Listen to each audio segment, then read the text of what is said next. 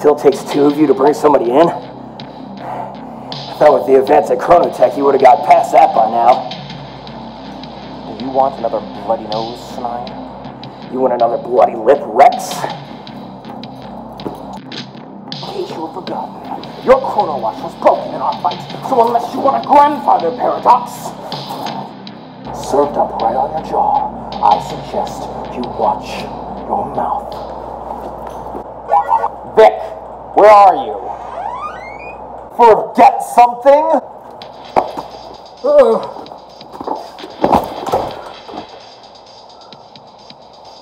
Did you clock this man with your chrono watch? The chief has told you 1,000,000 times not to hit people with your tech. I mean, look at this guy. Oatmeal. I didn't even bother cuffing him. McCarthyism. Do you know how much paperwork this is gonna be? What can I say, Vic? He was ahead of his time. Where's Moto? She hit the road, but I managed to get some of her tech. Some pretty serious firepower. What was she carrying?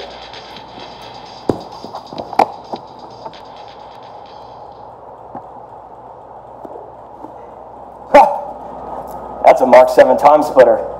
You're gonna need that. Go ahead. Turn it on.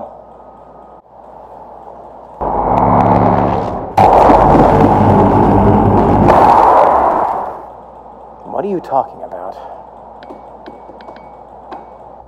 I see you've been working overtime. Rex Razor. Julie Gem. Long time no see. What are you doing in this timeline? I've been working undercover since your last mission. Thanks for buying me a little time at Angel's Rad Bar. They had no idea I was a cop. Don't mention it.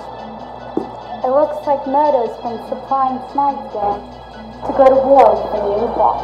I hear he's a cut above the rest. Calls himself Ortega. The Baron of bad news. Apparently, after Snide's gang, the Time Police headquarters were next. Cut to the chase. How much time do we have? I've been trying to figure that out.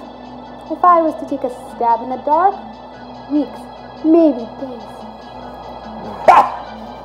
Any way you slice it, time capsule of history if you think you can take on Ortega. You could cut the tension in here with a knife. Take it easy, folks. I'm sure the chief will have a plan. Well, you're gonna need my help. Let's go.